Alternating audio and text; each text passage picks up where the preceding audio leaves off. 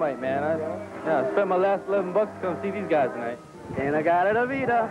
That's the 1960s national anthem. I grew up on that. The fans even included Playboy model Vicky LaMotta, ex-wife of former boxing champ Jake LaMotta. I came to hear Iron Butterfly. According to Billboard magazine music research, the Inagata-Devita album had a staggering run on the charts, 2 years in and out of the top 10, and verified the claim that Iron Butterfly was the first rock act ever to receive a platinum record. Longtime band members Lee Dorman and El Rhino. Well, it's still selling. It's still selling. We still get those quarterly BMI checks. Fly on to Jamaica. But what about the current tour and the show's content? About 5 or 10% of it is some fairly recent stuff, but it's straight ahead rock and roll, blues oriented, and the rest of it is really just an updated version of the old hits. We do a 90-minute show, and it's all retro rock.